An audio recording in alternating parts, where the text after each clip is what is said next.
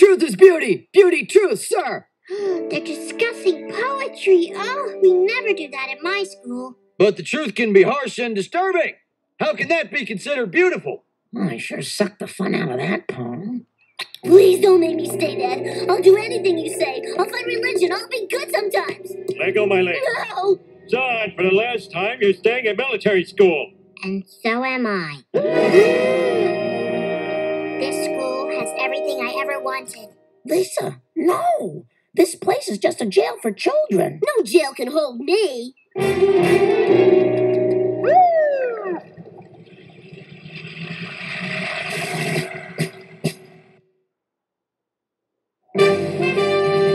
All right. Let's go over this one more time just to make sure I understand the situation. You're a girl. Yes. Oh, gosh darn it. I just don't understand the situation. You're a girl?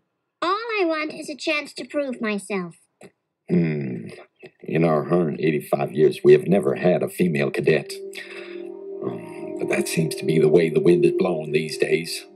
After all, we have female singers, female motorists. Welcome aboard. Lisa, if you ever want to quit and come home, I'll be here in half a jiff. I want to quit and come home. I want to quit and come home. Oh, honey, I heard you the first time.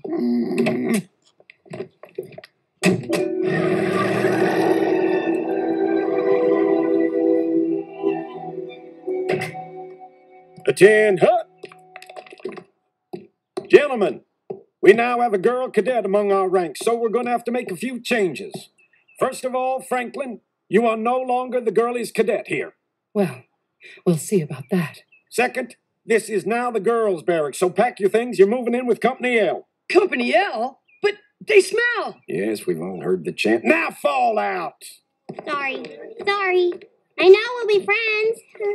Talk about getting off on the wrong foot. I can't believe they let a girl in. Don't worry. We'll drive her out of the academy. That is why God created hazing.